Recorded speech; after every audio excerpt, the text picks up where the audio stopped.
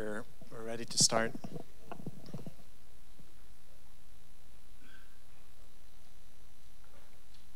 So, welcome everybody, and thank you for coming to my session. Who here owns a business? Okay. Who wants to own a business? Okay, good. Perfect. Because, well, when I submitted this talk, I thought I was going to talk about startups. Well, I've been doing this startup talk quite a few times. But then, what I really want to talk about is productized services. And I'll explain a bit later what that means. Because productized services are kind of like startups, but easier. And I'll explain in a moment why. But the ultimate goal is the same. It's all about how do you get from doing a lot of work for other people, building other people's products, to changing it to how can I build something that generates money without always having to invest as much time. So that's the ultimate goal.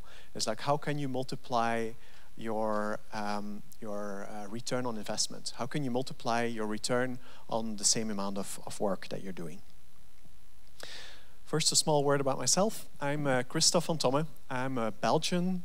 I used to say that I'm a Belgian from Hungary because I lived 5 years in Hungary, and my business is I work currently only with people in Hungary. Weird enough, at least for employees. And we're a Drupal agency. We've been dabbling in products, and a lot of the talk is informed by my personal experiences trying to make a product, trying to get to this dream. And it's a long, difficult road, but as I said, I'll talk a bit more about that in a moment. If you're looking for the slides, the up-to-date version of these slides are at that URL. And I think, I'm not sure if it's open for commenting. Sometimes I open these up for comments, but nobody ever did, so I stopped doing that. Act 1. Last year in August, our business was in trouble.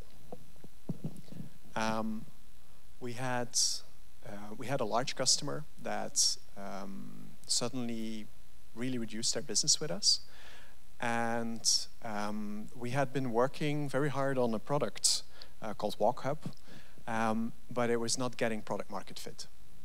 And this is the nightmare scenario when you're doing products, by the way, is you've got a finite runway, and you're not getting to product market fit, so you're, like people say that they want to use your product, but then they don't.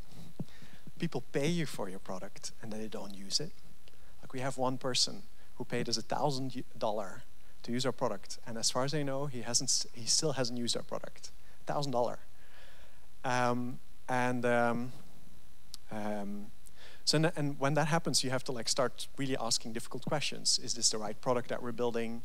You have to be very careful that you don't start adding features, more and more features, because that just doesn't work either. The bottom line was that we had to refocus on our consulting work. Right at the same time, there were 2 other Hungarian consulting companies that were in similar pickle, that came to me like, we're looking for more work. Kristof, do you have anything you can give us? And I was like, well, not really right now. but you know what? We'll start working together. We'll build this big alliance. We'll call it Hussar. The Hussar. You know those? It was the Hungarian cavalry. Like the guys on the horses that do all these crazy stuff, like standing on their horseback and stuff like that. Yeah.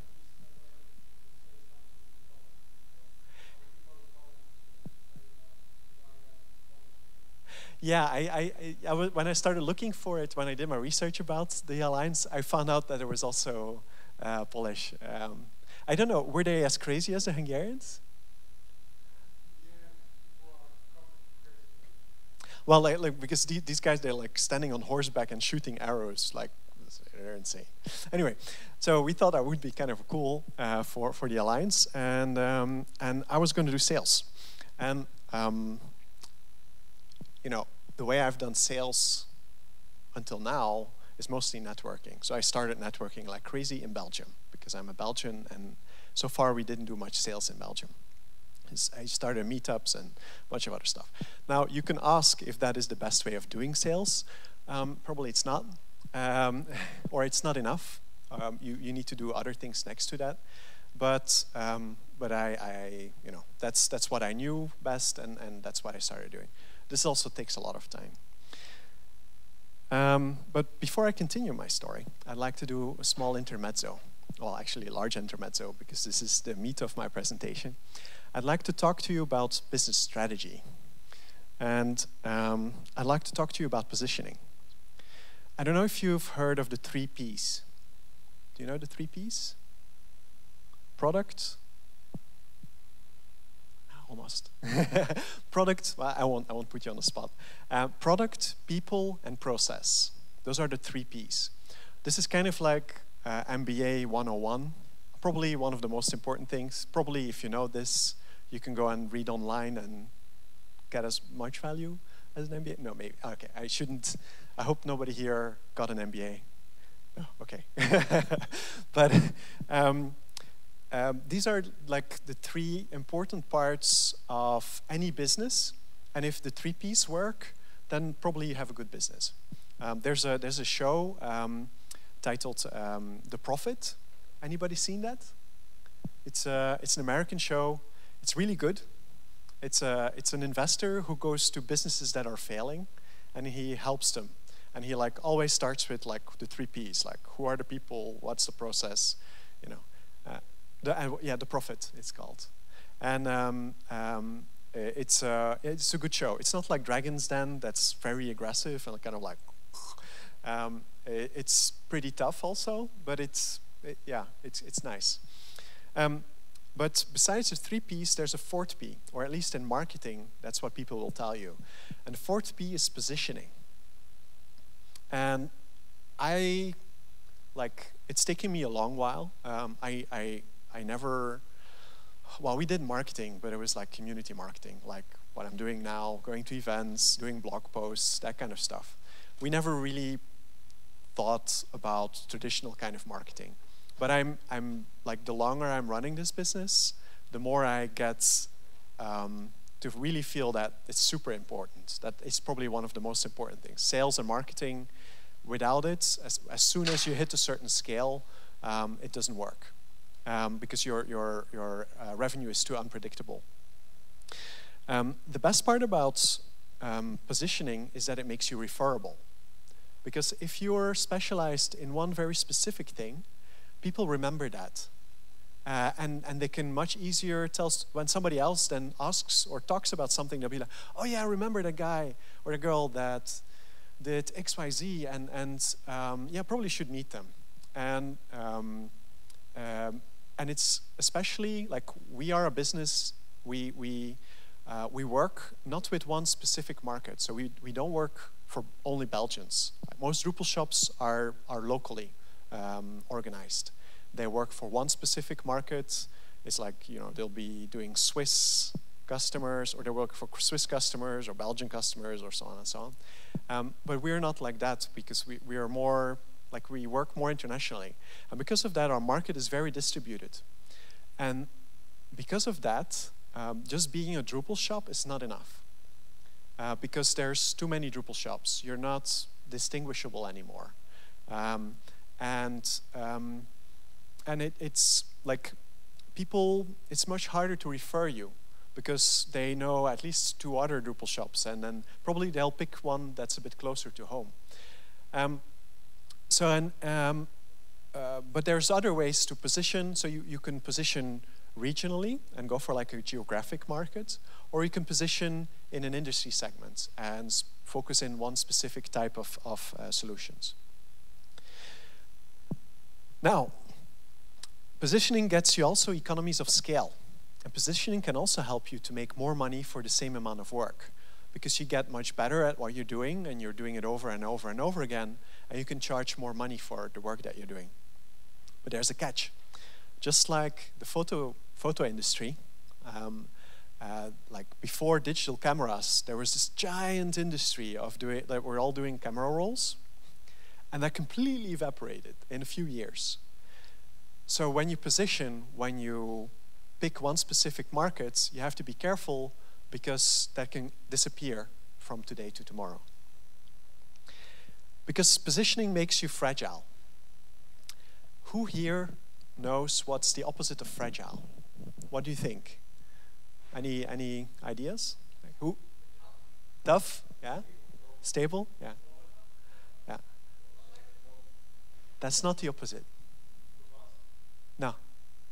Fragile is something that becomes worse from randomness. Something random happens and it gets destroyed. Robust, solid, flexible, all these words, they stay the same. So when something random happens, they don't care, they stay the same. The opposite of fragile would be something that gets stronger from randomness, right? Agile, well, maybe. It's anti-fragile. Anybody read the book Anti-Fragile? Okay, great. This is one of the most important learning points in my presentation.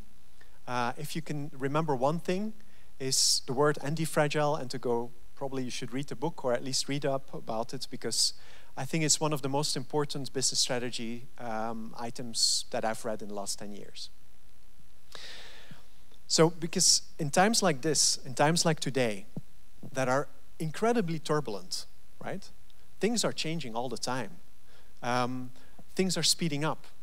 You don't know if the industry that you're starting in today is going to survive in 5, 10, 20 years from now. You don't know. You can't know, because it's changing so fast that it becomes unpredictable. And when you're in an environment like that, it's very dangerous to be a specialist. You can see this in cities. In cities, the animals that are surviving, they're not the specialists, right? It's not the thistle finch. I don't know if that's even a word in English. It's distelvink in Dutch. They don't live in cities. The animals that live in cities are pigeons, rats, and cockroaches. They're all generalists, right? Now, I'm not saying that you should be a generalist, because that's also not good. Because as a generalist, you can't focus, you can't, specialize and become very, very strong in a specific area. You can't really increase your returns. You just survive. Generalists survive. They're very good at surviving. Yeah, that was a little detour, because what I want to come back to is this anti-fragile concept. Because in turbulent times like today, actually, you should try to be anti-fragile. What does that mean? People are anti-fragile by nature. If something really bad happens to you, and you have grit, and you're not psychologically down, then you bounce back. People always bounce back. Ecosystems bounce back. Like even if you would throw a nuclear bomb on a city, the ants would survive, and I don't know. Nature always comes back. And businesses are like that also, or it can be like that, if they're built the right way. So there's a concept of building a business in such a way that it can gain from this order. One example that you might know is a chaos monkey. You heard about this?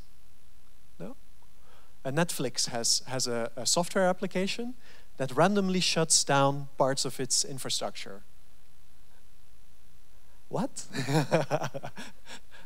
You didn't hear about this? This is crazy, right? And but because it randomly shuts down stuff all the time, they're much better protected against the time that something really would go bad, because they're prepared, they're ready to react. That's anti-fragile. This is how you become anti-fragile. And as I said earlier, like ecosystems, animals, they have that. They have that nature. You've seen it in action. Like you've done too much sporting and be sore and then got stronger. Like all of us have done that. you've hit the wall and then stood up and run further. Especially if you're an entrepreneur, you're doing this. There's a few very interesting things in this book that you can learn from. Like one is you can outsource fragility. You can give your fragility to somebody else. The way that works, this is how ecosystems work, also how our body works, is that we're a collection of smaller units, and any of those units can die, no problem. And whenever they die, the organism becomes stronger, right? For example, if you have a population of people or animals or whatever, and there's a plague, like this actually happened here in Europe during the plague, lots of people died. But the people that remained had some sort of trait because of which they were stronger, because of which they were able to withstand that plague. And when plague came around next time, less people died. And this is how anti-fragility works. It's protection of the group by sacrifice of the individuals. This example, do you know what this is? This is a Darwin finch. They're the birds that Darwin, one of the species that Darwin used to understand how evolutionary theory works. It's one species of bird, but they have different subspecies with different beaks. And one of them eat like, I think it's like cacti, and then one eats insects, and one eats seeds, and it's like they eat different things. And the species as a whole, Darwin finches, are stronger because there's these subspecies, and if any of those food sources disappears, the whole species will still survive because there's this other subspecies that can repopulate the new ecological niche that appears. Any Belgians here? Yeah. Do you know this? Probably you don't know this company. Few people in Belgium know this company also. Kronos Group is an example of this kind of system, but in a business group. What they do, they got the Kronos Group, and every year they spin off a bunch of companies. Like, I think it's like 10 companies a year or something like that. They have a total of 3,000 or 4,000 employees, like across the group. And what they do, like when Drupal became a big thing in Belgium, they spun up 3 Drupal companies. And they just let them see who survives. If any of these companies gets in trouble, they just close it down, take the employees, put them in another company. And it's a way of redistributing resources and becoming stronger without sacrificing the anti-fragility of the mother company. So what it means is that, because if you have a really big company, there's a lot of risks. Because if, like, you remember that story about the trader who made this incredible bet on the stock exchange, and then it fell through, and a bank lost like $1 billion. Have you heard that story? Like, this is the kind of risks of size. If you become really large, you become more fragile. So by having these units, having a sort of cell mechanism in your business, you can remain anti-fragile while having a larger organization. I would love to build a business like this. Not like this exactly, because they give very little percentage to their entrepreneurs. Like my big dream is to build kind of like a swarm of companies that is with a bunch of really cool entrepreneurs that are my tribe, and that's, you know, we shore each other up, something like that. Anyway, I'm still figuring out how to do it. But how does this work? How does anti-fragility work in this case? I gave the example of evolutionary pressure when an illness is there. This is like, but how do you explain bats and dolphins that have like a shared ancestor somewhere far, far, far away in history? Like, how do you explain that? Because you would almost, and this is why a lot of religious people say, like, you know, this is just designed. But you can actually explain this by making small bets. This is how nature does it. nature makes a ton of small bets with asymmetrical risks. So what it does, nature has a mutation. There's a different animal. Most likely it's less fit, but sometimes it's like it has something weird because of which it's especially fit in a certain area. And then maybe it starts eating one specific plant, and then little by little, it becomes a different species. This is also what you can do as an entrepreneur. Instead of making one big bet in one single product, you can make a lot of small bets in a bunch of different niches. Now, I'm not telling you to spread your attention across a bunch of different things, but because then you don't make small bets. You need to make bets that cost you very little to implement, but that have a really, really large potential upside. So if things go well, you're going to do really well. It's kind of like the way VCs do it, right? They also outsource their fragility to startups. This is why it's not good to take VC money, by the way, because you're the fragile part in the business. Now, there's even talk that this way of working with optionality is the way intelligence works. Imagine. There's this equation on the board. This is about like, what was it? Entropy, pressure, and it's very, very high stuff. I never get my head wrapped around entropy, no matter how many times I look at it, especially because of information theory, because you got two types of entropy and completely messes me up.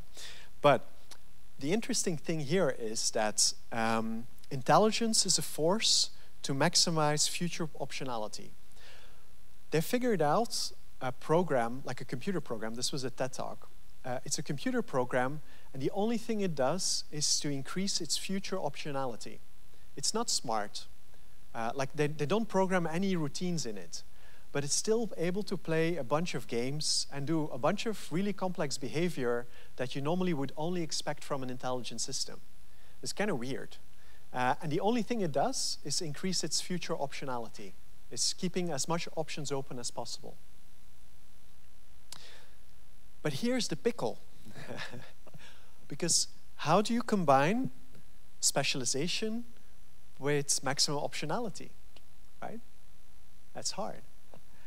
And because if you don't specialize, you can't survive.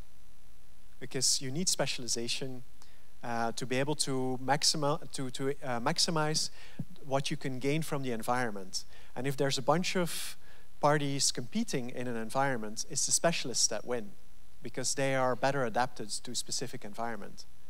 But at the same time, they're more vulnerable, because if that environment disappears, it's over, right? But how do you do that?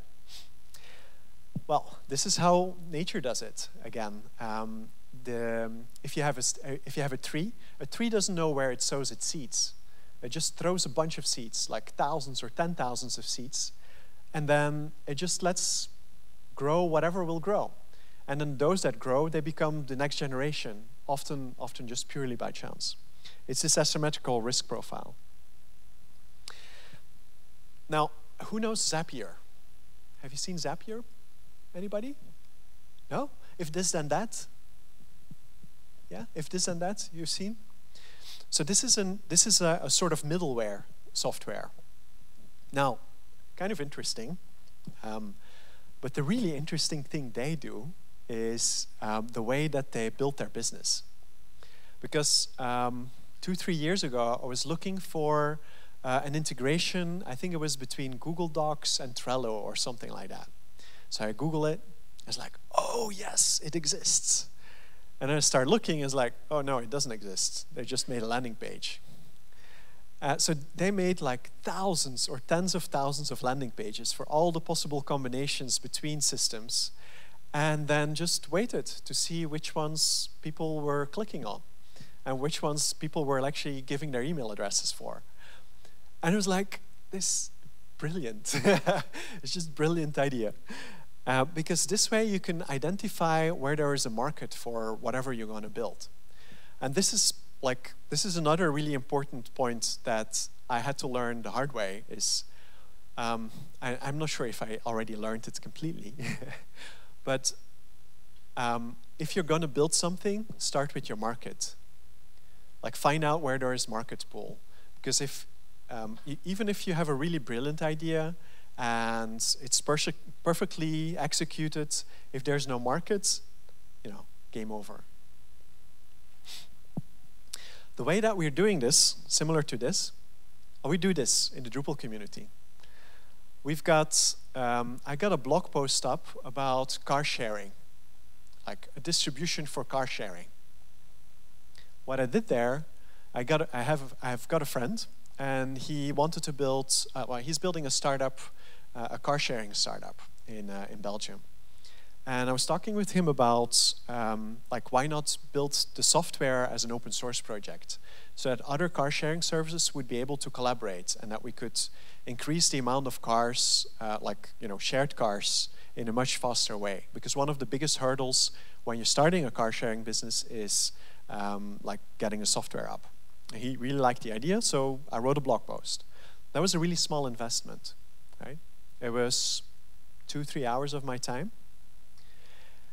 And we published it, and we had a call to action in it, where like a form where people could submit if they were interested in it, and we only got like 5 or 6 people. So we knew that we shouldn't continue.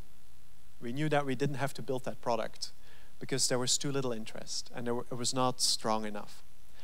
Now, if this would have been me 5 years ago, I would have started building the distribution first.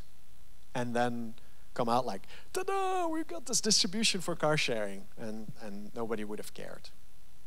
And this is probably my biggest caution for you if you're thinking about startups. Be careful that you're not doing that. Well, that you're doing this rather than the other thing. But I also promised that I would talk a little bit about productized services. Who here heard about that word, productized services? Yeah, only one? Yeah. You know the Tropical MBA? It's this morning there was a talk about working remote, and like working while traveling. If you're interested in that kind of stuff and productized services, check out the Tropical MBA. It's a podcast about making location-independent businesses. Very interesting. Now, they talk about productized services. And the reason why I think that's super important in open source community is because open source software is like a platform. Because you're not going to make any money from your software, not the software itself, because you're giving it away. So you need to build something on top of that. And when you're looking at product, process, people, like if the product is free, then you have process and people left to make your money with. Hopefully you've got good people. But one other area that you probably should be looking at is how to improve your process. And if you do a really good process, that can almost become like a product.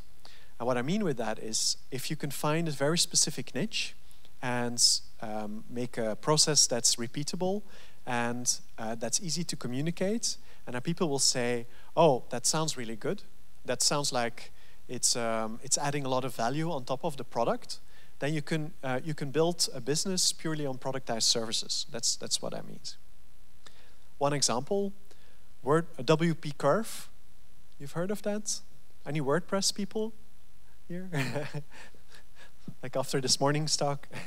So WP Curve is a company that is specialized in support for WordPress sites.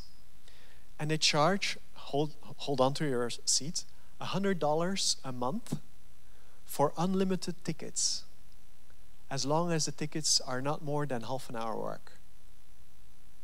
Weird, right? And it works. That's a business that actually works. And they can give unlimited tickets. And now I've been thinking about how to do that in Drupal, but I'm still not out of it. It would be hard. But the way that works is it's a service. It's purely a service. But because of the way that it's structured, it becomes repeatable. It becomes a product. And that's what a productized service is.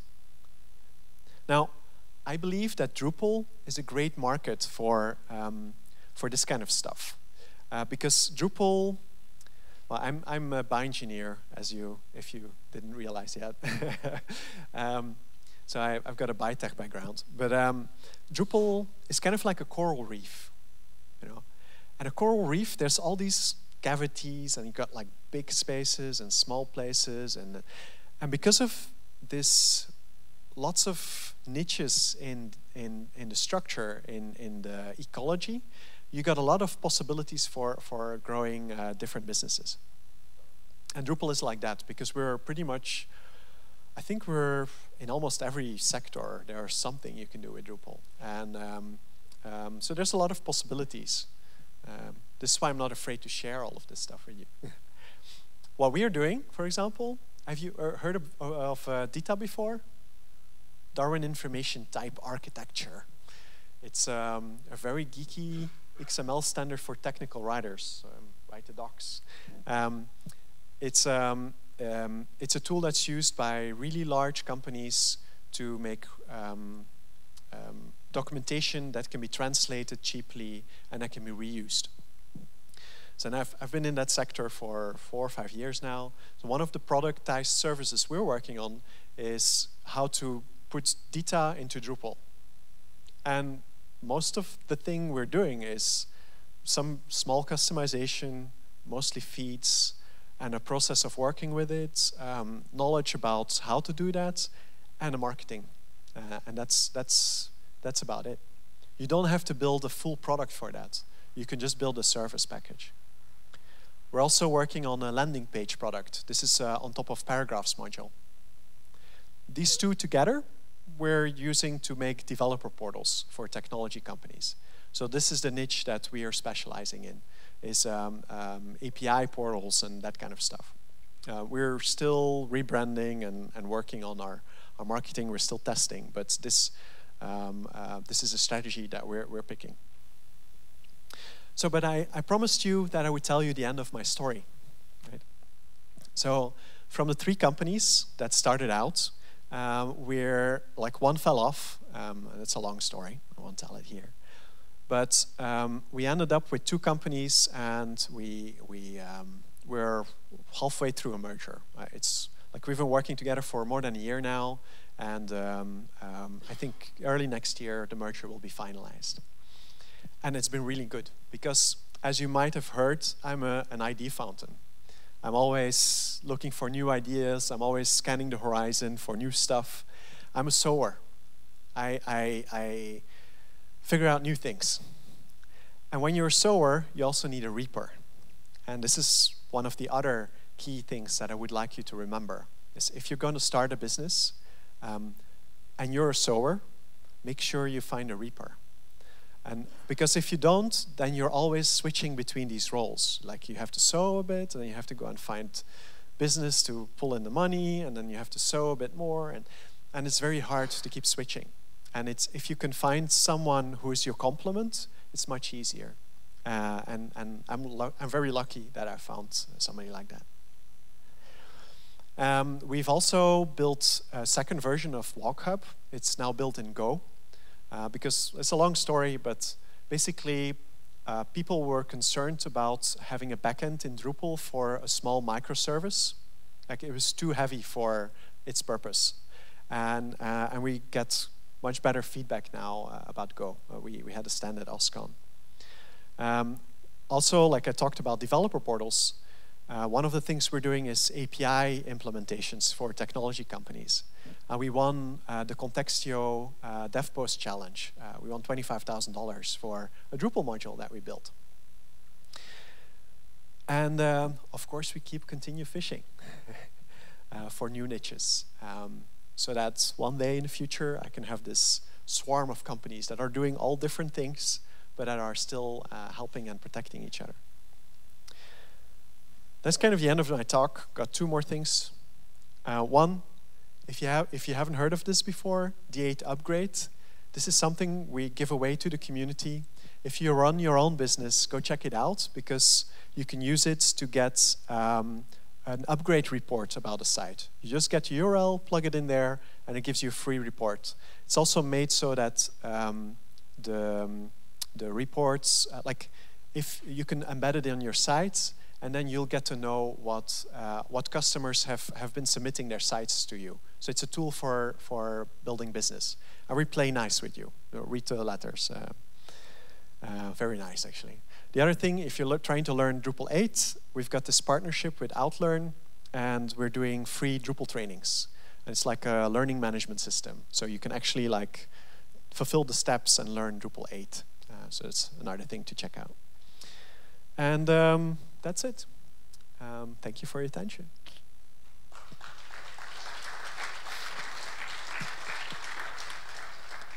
Are there any questions?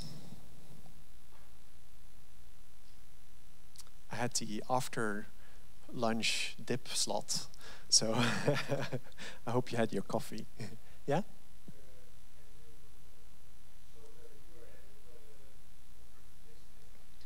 Sure.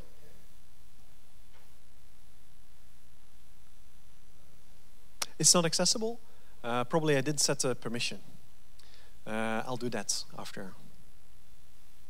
Yeah. And I'll test it. And else I'll tweet it. I'll tweet it also. That's my Twitter name there. Other questions? Yeah?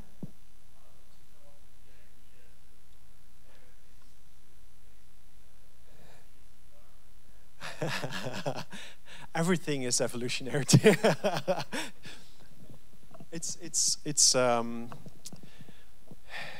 Well, I'm a bioengineer, right? I've got a bias. I got a biology problem. But this anti-fragile book that I got through startup community, and when you start reading it, it explains why and how evolutionary theory works, and then how you can apply that to really turbulent times like we have today. So and that's and it just fits really nice together. It fits well. It's a good story for me to tell. Yeah, yeah.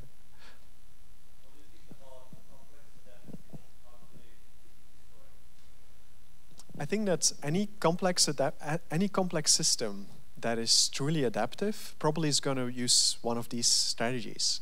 They'll probably have a bunch of different prototypes that they're trying and then seeing which ones work.